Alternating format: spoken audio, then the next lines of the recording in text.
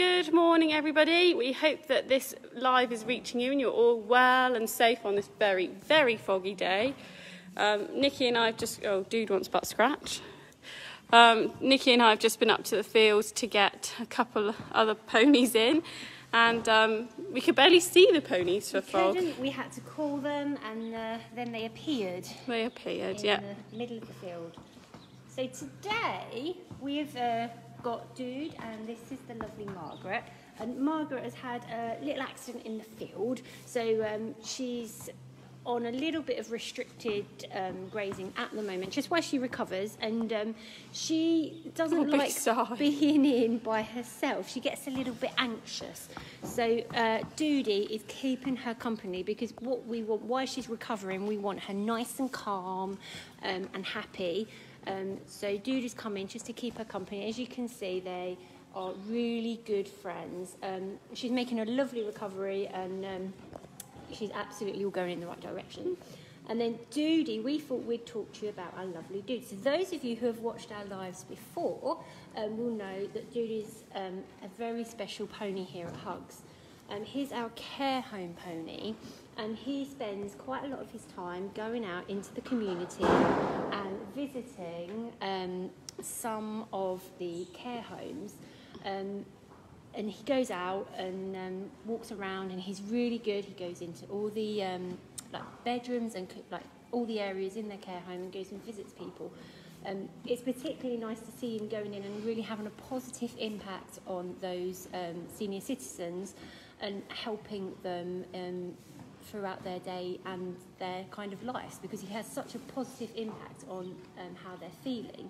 And we're really hoping that as soon as it's safe to go back out there, that Dude can go back out and, you know, do those important visits. We're hoping that he might be able to, in a few months, maybe go and visit some of our care homes, and even if it just involves going into the car park and sort of standing outside so that the people can like look out their bedroom windows and see something a little bit different. We know what a positive impact he can make on people, so we're really keen to get him back out there. So he's in today not only to keep Margaret company, but we thought we'd give him lots of pampering. Might have a bum look bath, at that tail wash, just generally make him feel quite happy. And aren't we? That's our plan for today for you. And we came in this morning, me and Hazel were chatting, and we were like, oh my goodness, we've got so much to do. And we were getting a little bit stressed about thinking about what we had to do today. So what we did to help our day is make a kind of list, and we were putting everything down that we had to do. And then with our list, we kind of thought, right, what's the most important things? And then we kind of, you know, put those at the top of the list and try and make sure that we get those ones done, because our minds were just full of what we had to do. Yeah, so at the moment there's a big focus on mindfulness, but one of the big things is having your minds get full with your day-to-day things, like I've got to go and do the shopping, I've got to go and do this, oh, I can't forget to do that.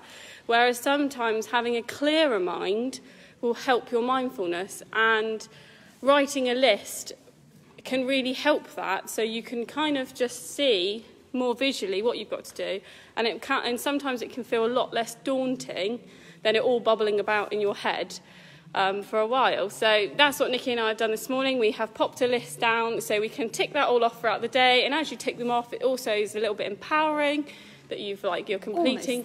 You're almost there, you're completing things off your list. So it's a really good tip to help you throughout the day. I'm just going to say some good mornings, Nikki, because we've got lots of people saying hello. So morning, Liz and Matthew. Morning, Sharon. Morning, Julie. Morning, Andrew. Morning, Chloe. Morning, Laura. We hope that you're all well. It's lovely to see you popping up in the comments. We love seeing your comments. Morning, Diane. It's just lovely to see you. Oh, morning, Laura. Oh, there's two Lauras today. We love seeing you. So if you just give us a wave or pop a little comment, it all hopefully, if technology works right, it all pops up in our comments so we can say hello to you all and check in, which is lovely. So Nikki and I are going to go now and look at our list of jobs today and crack on, and we will leave you. I'm going to just swap with Nikki with happy munching ponies. Hey, Margaret. You say bye-bye to everyone. And we will see you this afternoon. See you there.